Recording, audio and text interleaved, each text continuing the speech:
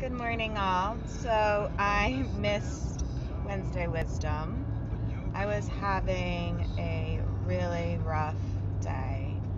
I've had a really rough week, and the last month has been full of ups and downs.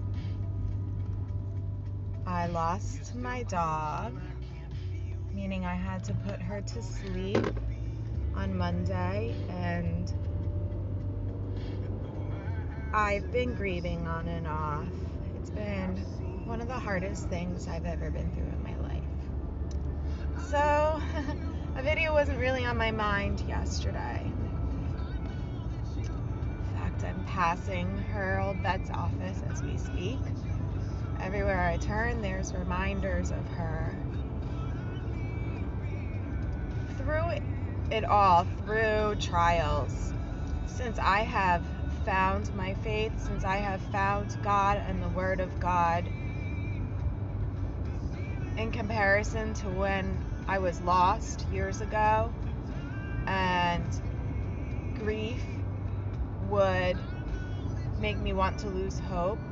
Throughout this trial in my life and all of these changes that have been happening over the last month or 2 or 3, I've held on to hope overall that God has a plan for me and for all of us. Hold on to hope. Hold on to faith. Know that He has a plan for you.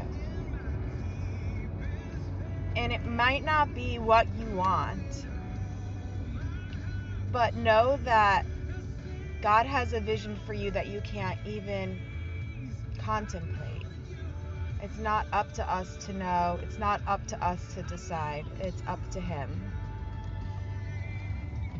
And I encourage you to open yourselves up to what He has in store for you.